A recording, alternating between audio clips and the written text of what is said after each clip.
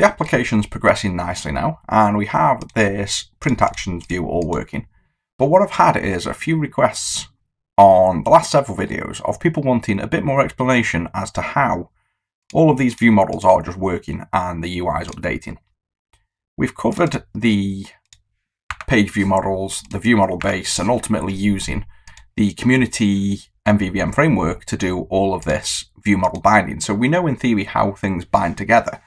But I think what you're missing, or what a lot of viewers are missing, is how specifically is all this working? How is this observable property working and what's going on?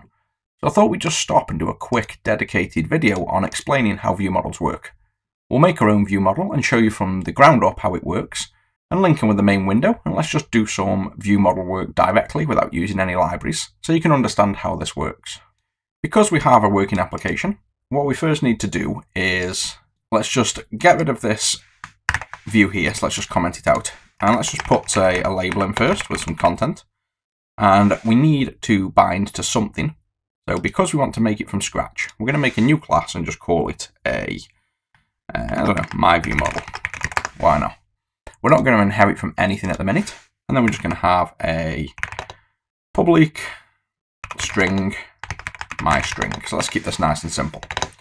This can be set to, this is a string, and let's now bind that to here. In order to do that, we'll go into the app, the code behind, and just for here, where we'd normally inject it for now, we'll just make a new my view model. So we're just going back to the basics. We're ignoring all of the dependency injection. We're just creating up a new view model. This view model is just a class with nothing in it at the minute, so there's absolutely no magic going on. We're dumping that into this view. We'll change the data context to match as well, so we can do some binding. So we'll just copy and paste that and change that to my view model. So now the data context should be aware in here. If we do binding and we do my string, and up here we don't have any data context yet or data type. So we'll do a data type of VM my view model. And now you can see the string should be bound. And there's the string. So this is a string. You might be asking now then, why do the view model classes need this observable object? And the issue comes in when we start to change the data. So let's just create a constructor and simulate something happening. In here, we'll do a new task.run. We'll do an async. And this is just going to spin off a new thread. Then we'll await for, say, 3 seconds. So we'll do a 3-second delay. And after this, we're going to change my string. And this is simulating data changing by whatever the application wants to do with it. New string info. And if we now run that, it will automatically run in here because the constructor will run in the designer. And if we wait 3 seconds, you can see nothing's happened. It hasn't updated. And this is where the MVVM side of the view model stuff comes in. The way that the view will work is it will listen when we bind here to this property. So we press F12. It's going to listen inside of the class for something called iNotify property changed. It's going to expect something to be fired to let it know when it needs to re-get this information. So if we wanted to make a view model ourselves without any library, you can just inherit from the iNotify property changed. And this is an interface. And if we F12 into the interface, you can see it just simply has one event called property changed. If we control and dot to implement that, it's done all the work for us. It's made a property changed event handler. So the view can now hook into this event. We have a function called onPropertyChanged, which is what fires when the property changes. And we have a set field. We can delete the set field for now. The property changed is just going to fire the event. So the way this would work now is the view would go, say, inside of here. Let's pretend this is a view. The view would, say, have the data context. And this data context will be the thing we bound, which would have been one of these views. And then what the view can do now is inside the data context, it can hook into the property changed and do this. So it could listen out now for every time when a property changed. So we'll leave this in here to pretend this is also a view and do something with this after. And what we need to do is after the delay, or every time this changes, we need to tell the view something's changed. So we could ignore this for the moment, and let's make this now work with a view model. So all we'd have to do after we've set the property is to do on this class, we want to call this onPropertyChanged. So we go in here, onPropertyChanged, and we now need to fire off the property name. And what you can see here is it's expecting a property name, and it's going to automatically, if we don't pass a value in, use the caller member name. Well, this hasn't got a caller member name because it's not a property as such. So we want to specify myString as the thing that's changed. So we just did myString like this. This will now work in the view. So that's the only change we've done. We've fired this event off for property changed. And the view is going to automatically bind to that. So if we compile and we watch this, in 3 seconds that should update. And there you go, new string info. So well, not all, but 90% of what view models is about is simply a view listening out for this property changed event, so it knows then to go and ask for the getter inside of here after 3 seconds to do something. If you wanted to see that when you're debugging, we could break these out and do the full property. So you could do a private string underscore myString. The getter here could then return myString, and the setter could do what it normally would do, which would be to set the value. Remove that and put it to here. And what they normally have in here as well is if myString equals the value you'd return. So you're not going in an infinite loop of setting. Then you set the value, and now what we can do is we can debug into here. And if we run the application, you'll see this will run first when the string is set on the constructor. So you can see there, this is a string, gets fetched. We have awaited 3 seconds. Now we want to update the string to new string info. And you can see then it's fired off the getter. And the thing that's fired this off is the view. And you can see it's just linked into ultimately the thread that's running the UI is the thing that's now asked for this to update. So that was the view after we called this, firing to get the string again. And that's how it's all working. If we wanted to see that in action as well, we can uncomment our code. This could pretend to be like similar to the view. And we could hook into this. And bear in mind, this would have to be, instead of a new view model, it could actually be this itself. And then if we did that at the top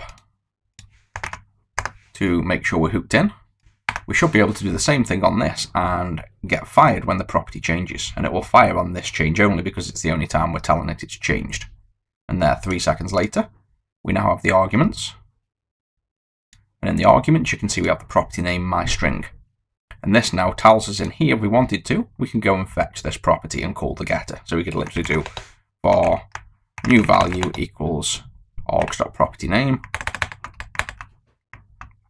or new value equals myString.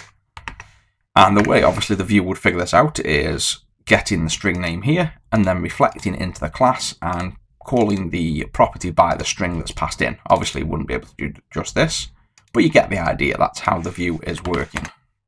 So if that's how it's working, then how do we get this to automatically work? So instead of onPropertyName changed here, you could change this instead of to be myString to be name of myString.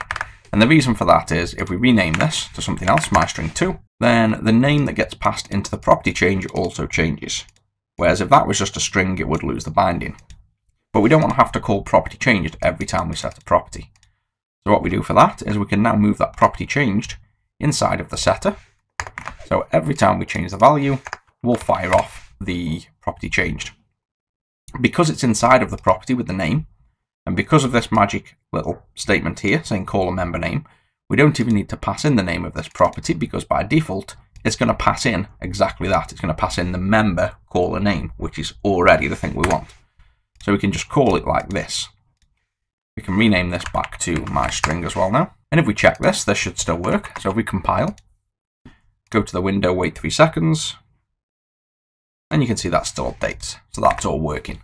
So instead of doing this iNotify property changed and having to implement every time you want a single property, doing all this code, you imagine doing that now for 10 string variables. You'd have this 10 times. You'd have absolutely tons of all of these, and it's a lot of handwritten code instead of just doing this. So what the toolkit does is if you replace iNotify property changed with an observable object, we can then delete all of this public one because this is going to automatically generate this for us, this exact code. And the observable property already has this implemented as well. It'll automatically do the the event that we need. And now what we need to do is, because the observable property is a class, we need to tell it this wants to be a public property with all that notify property changed in. We tag it with this observable property. This will now automatically try to generate that public property. And you can see it's complaining because it can't do it. We need to change the class to partial so that it can now automatically generate. And you can see it's generated this public property. If you wanted to see what it did, we can go to the dependencies of the project. .NET 9, source generators. If we expand, you can see we have an observable property generator.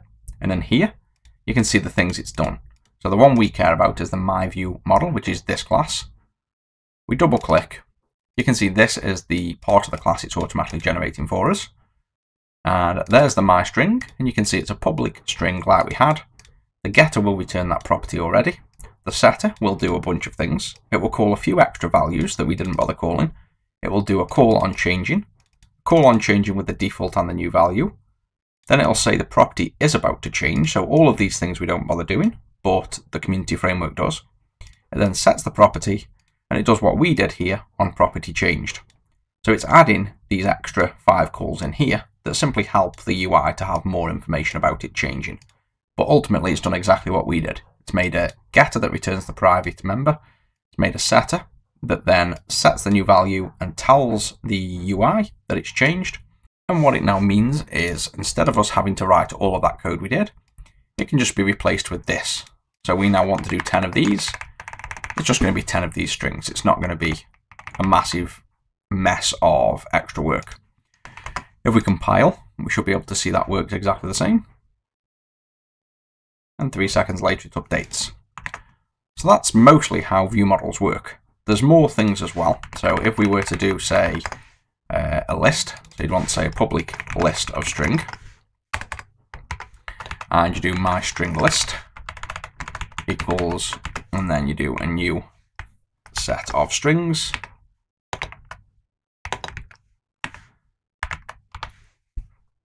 We could bind this to a list.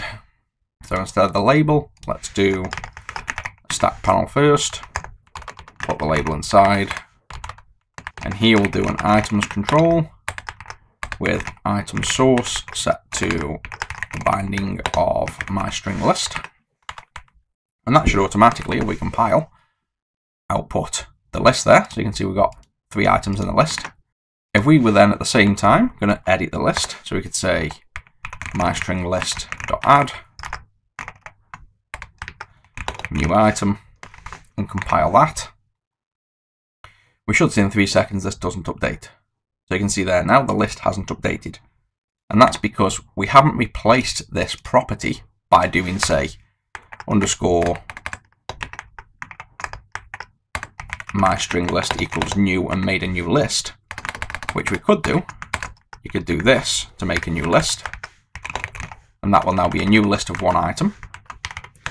So if we did this instead, you'll find the view will update because it's the property being replaced. But we forgot not the underscore. We want the public property, otherwise that event won't fire. Let's do the same on both of them. If we compile, you'll see now this will update with the single item in the list. And there we go.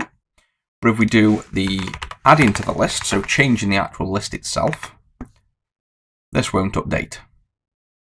So you can see there you don't update the list.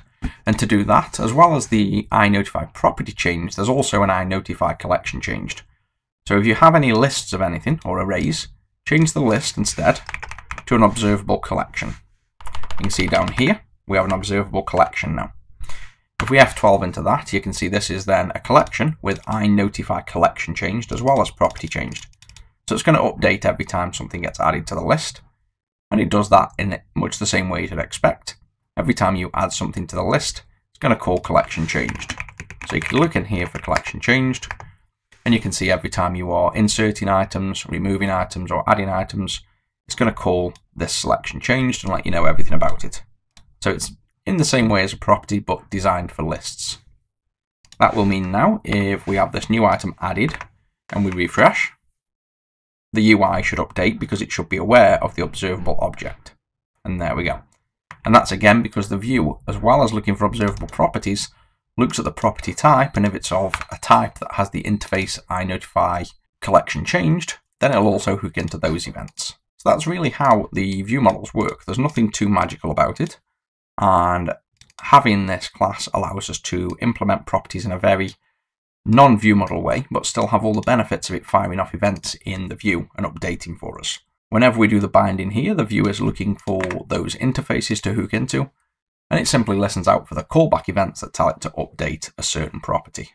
So hopefully that clears things up for those that are struggling a little bit with the view models, and it makes a bit more sense now.